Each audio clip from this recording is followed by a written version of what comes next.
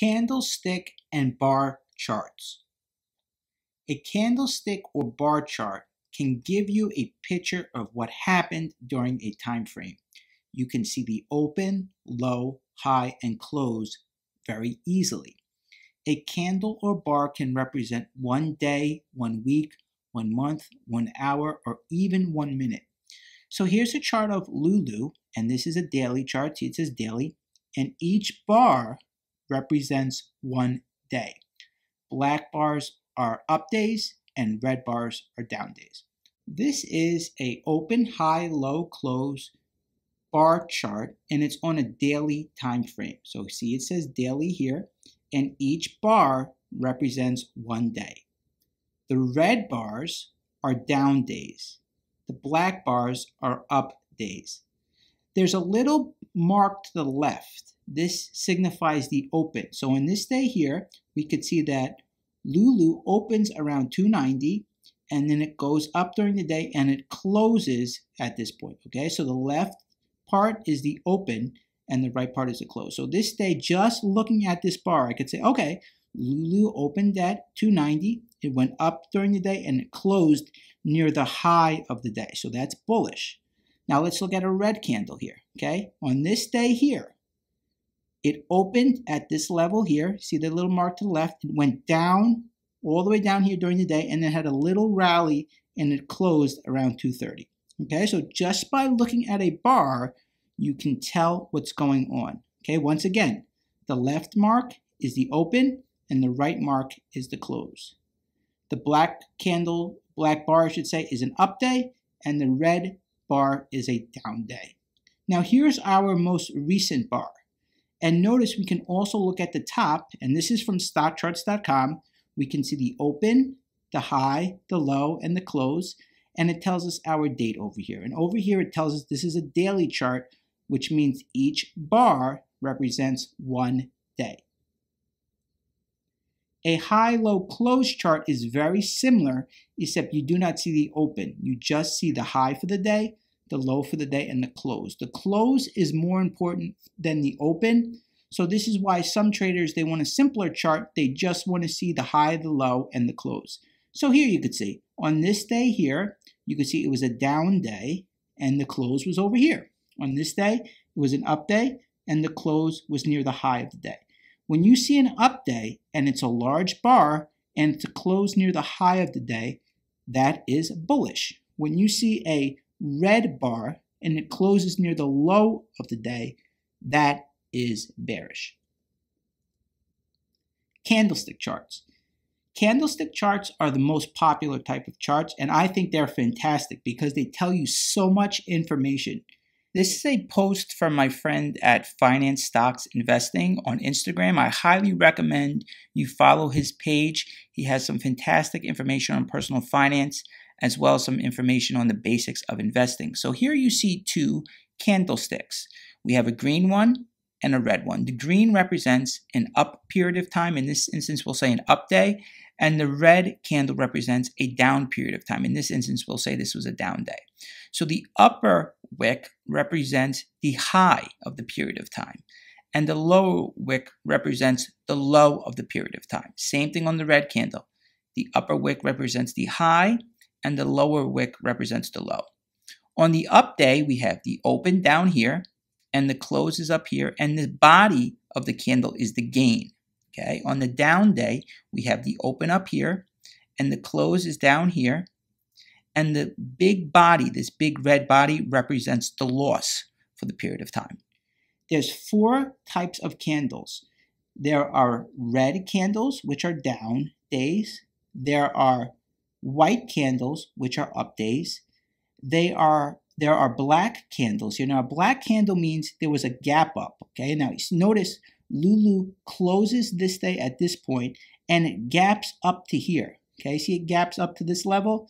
It went higher for the day, and then it closed down here at a lower level. So a black candle means the close is higher than the previous day's close, but the close is lower than the open. So a black candle signifies that the stock went really high at 9:30 in the morning, and then it closed at 4 p.m. lower than it was at 9:30, but the close at 4 p.m. was higher than it was 24 hours ago, okay? Now, a red and white candle we're going to talk about on the next slide. Okay, so again, we have our 4 types of candles here. The red candles are down days. On this day here, we had an open at the top here around 3:15 or so. We had a rally above 320, and then we had a close near the low. Okay, that's a red candle. A red and white candle means there was a gap. Okay, there was a gap down. So the previous close was over here, and the next day, Lulu gapped down and opened at 9:30 Eastern time at this level here. Then it went down during the day to 290, and it closed up at this point. So the red and white candle signifies is that the close was lower than the previous day's close, but the close is higher than the open.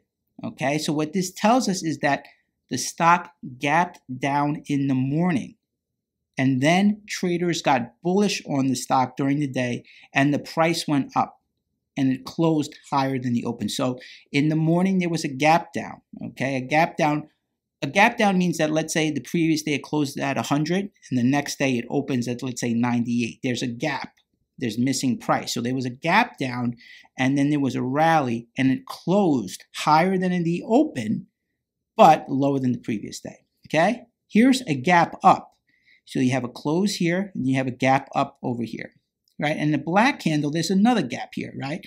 There's a gap up to this level. There's a little bit of a rally, and then a close down here. Notice the close is lower than the open up here, but the close is higher than the previous close, okay? So candles tell us a story of what happened during the day. And once again, we have 4 types of candles. The white candles are the up days. The red candles are the down days. The black candles means there was a gap up and the close was lower than the open for the day. And a red and white candle means there was a gap down and then the stock was bullish during the day and it closed higher than the open. Okay, so it's the red and white candle, it's still a down day, but buying came in during the day and the close was higher than the open. And notice, larger candles are more significant. When you see a candle like this, that's a large candle with a close near the high, that's bullish. When you see a large candle like this with a close near the low, that's bearish. Candlestick charts, once again, we have the black candles over here. We have up days, which are the white candles. We have red and white candles down here. And we have red candles down here, which are down days. And notice what happens here with TDOC. We have a hammer candle. We're going to talk about this in a following slide. What happens here is it closes at this level here around 165, and it gaps down the next day to 160, okay? It goes even lower during the day to 150, and then traders get bullish and they drive it back up to this level here around 165. Okay, so once again, there's a gap down. Okay, there's a gap down and it opens here. It goes lower during the day and then it closes near the high. That's a hammer candle. We're going to talk about that later, but for now, I just want you to understand what a red and white candle is. It means there was a gap down and then it closed higher at the end of the day than the open. Again, a black candle here. This tells us a very good story for the day. We see we had a rally in the morning, and then the stock was driven down and it closes just like that. And that's bearish because the close is lower than the open. And look at this, there was this sell-off, okay? So the stock gapped up and it went all the way up here and everyone was bullish. And then it fell and it closed down here. So that tells us that there's problems. And we're going to talk about that more in the next slide. And notice the stock fell after that, okay? And remember, these big red candles are bearish and big white candles are bullish. We'll talk about that more in the next slide. Okay, so when you see a very large candle like this where it engulfs the entire previous candle, that's called an engulfing candle. Very bearish. Notice the high and the low are way bigger than the previous day's high and low. It completely engulfs the prior candle, and that's very bearish. Okay, now if you saw the opposite, if you saw a bullish engulfing bar, that would be very bullish, right? Because if you saw that the buying really came in and completely engulfed the previous day, that would be bullish, but this is bearish here. Okay, when you see a large white candle, that's bullish. Now this is the hammer candle that we talked about. Now this is very bullish. Now notice it looks like a hammer. Now why is this bullish? What happens is the stock opens down here and it falls during the day and people are worried. And then what happens? The buying comes in and it hammers off the lows. The buying comes in and it hammers off the lows and it closes near the high. That's a bullish indicator. Why is that bullish? Because it tells you during the day, even though the stock was falling, people said, hey, this is a bargain in around 155, 150, and they started buying it, and then it closed near the high of the day. So you never make a decision just off one candle, but a hammer candle sometimes can signify a bottom because it shows support, okay? It shows that buyers came in off this low area here, and they drove the stock up, and it closed near the high and hammered off the bottom. Now the gravestone doji is the opposite. Notice we had a rally in the morning, and what happened? During the day, there was a sell-off. Lots of selling came in, and then it closed at this point, and then what happens? The stock falls the next day. Okay, so hammers are bullish. Notice we get a hammer candle here, we get a hammer candle here, and then we get a little rally. When we get these gravestone dojis where there's an upper wick to the candle, right, this high upper part, that can be a bearish signal. Now, I never make a trading decision off one candle, but these hammers and these dojis are important clues.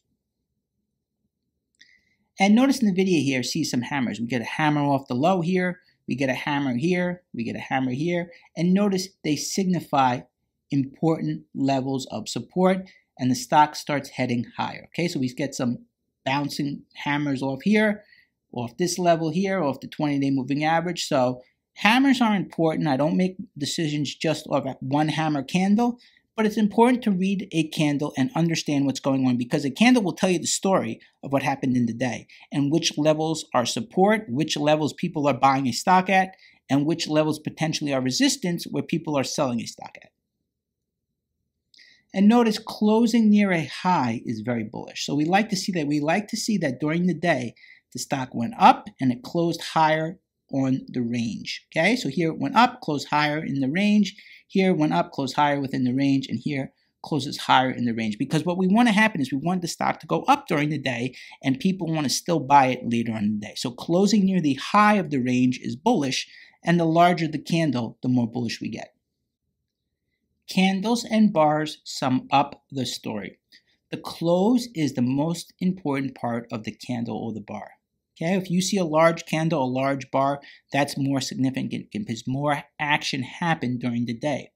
As we saw, hammers off the lows can signify a bottom, especially if this occurs on heavy volume. Okay, so we saw here, this hammer off the low on heavy volume coming in, that was a great sign of support. Okay, huge red candles or red bars on heavy volume can be a sign of trouble. That means that there was a lot of selling that day. Large upper wicks with a close near the low, which was the gravestone doji, which we spoke about, can be a sign of trouble, right? So we spoke about this.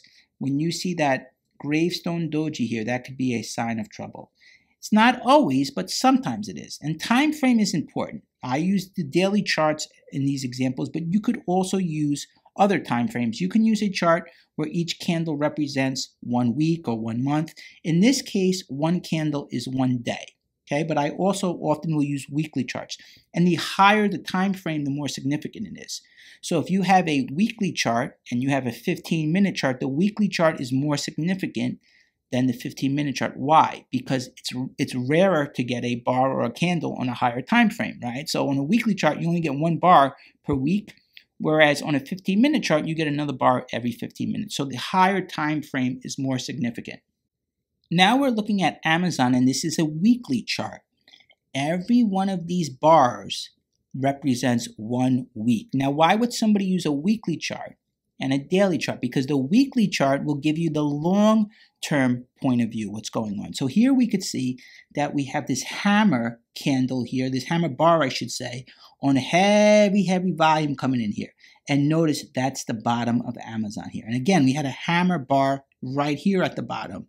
Okay, you see these hammers on very high volume over here as well, and that signifies the bottom signifies support off the lows, and then we see Amazon goes on a very, very strong run. And notice this candle, this bar, I should say here, where it closes near the high.